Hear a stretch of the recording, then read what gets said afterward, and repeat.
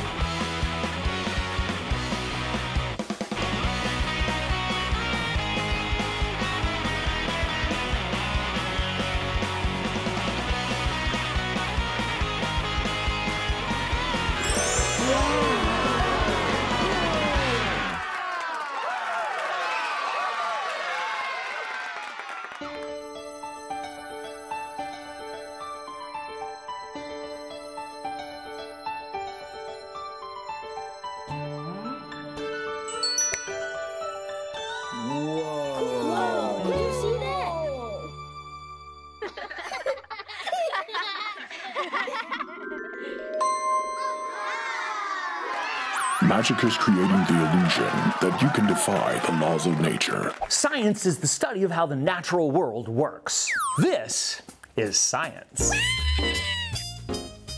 Water, water, water cycle. The water cycle. What is it? Whoa! Nope. That's a tiny cycle. The water cycle. Yeah! No, that's a unicycle. The water cycle. No, that's a popsicle. Yes, you can eat it. Wow, that was fast. The water cycle, the process by which water moves continuously through the earth and the atmosphere. It works like this. Water condenses in the clouds, then precipitates down to the earth, then evaporates back up to the clouds again. That's condensation, precipitation, evaporation. It's a continuous and ongoing cycle that's a natural Earth process. The water cycle is kind of amazing.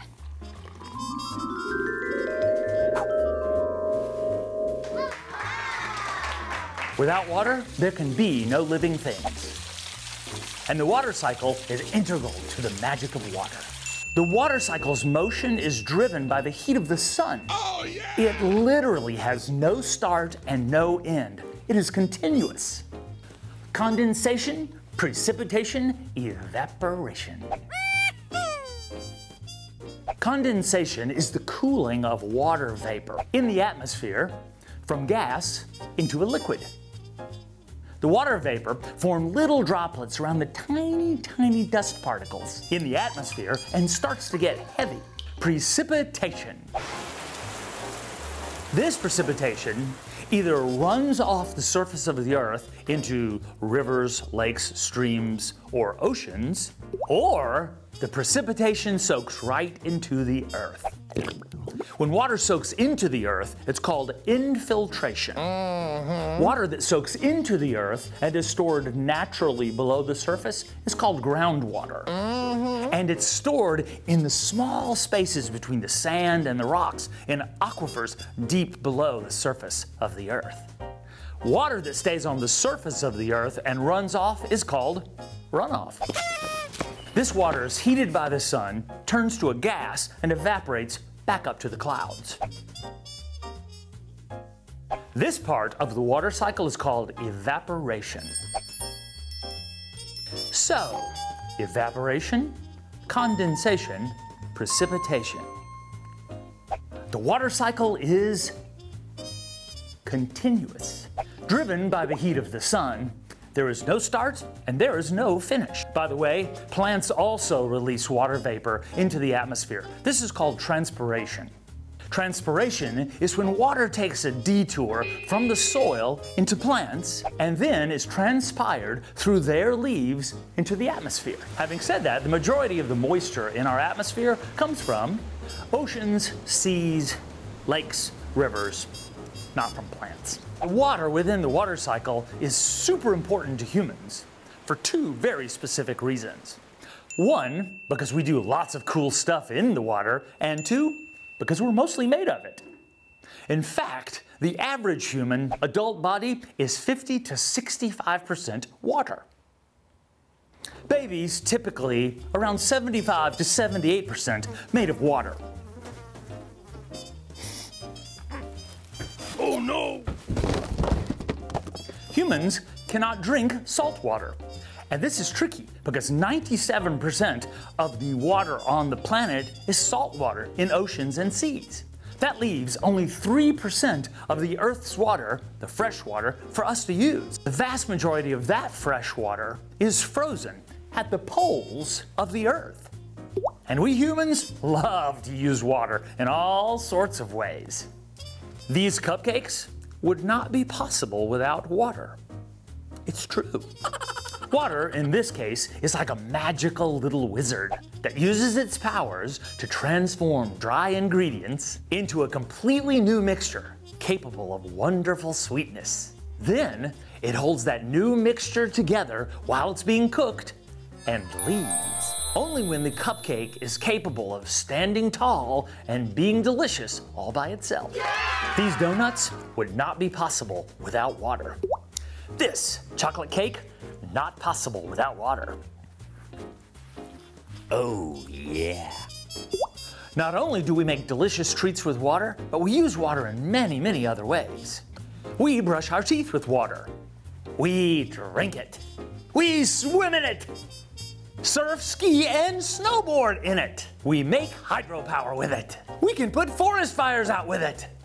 We water our lawns with it.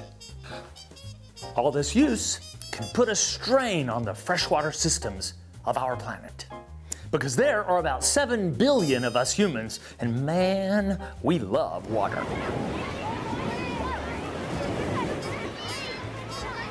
So it's really important that we never waste water or pollute it.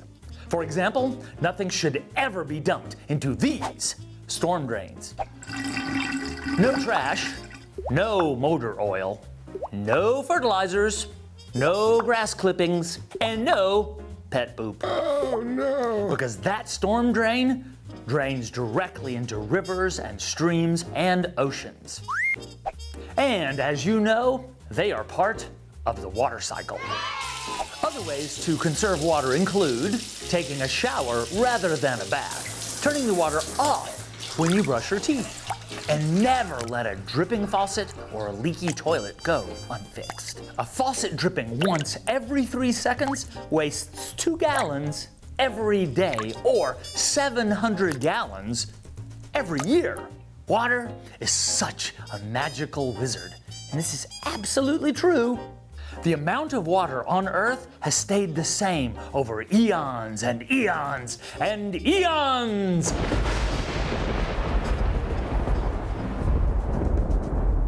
It only changes form. Solid, liquid, gas, constantly changing.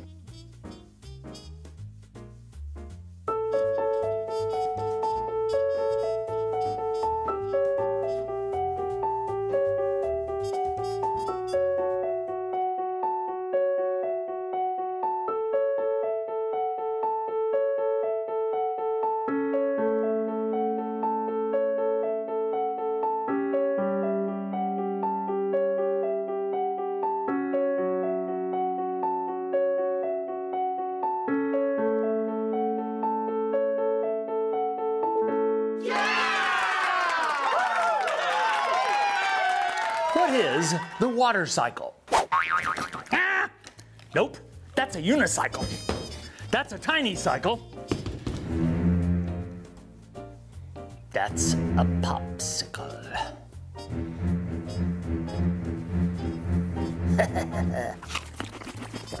The water cycle is the process by which water moves continuously through the Earth and atmosphere in a never-ending cycle.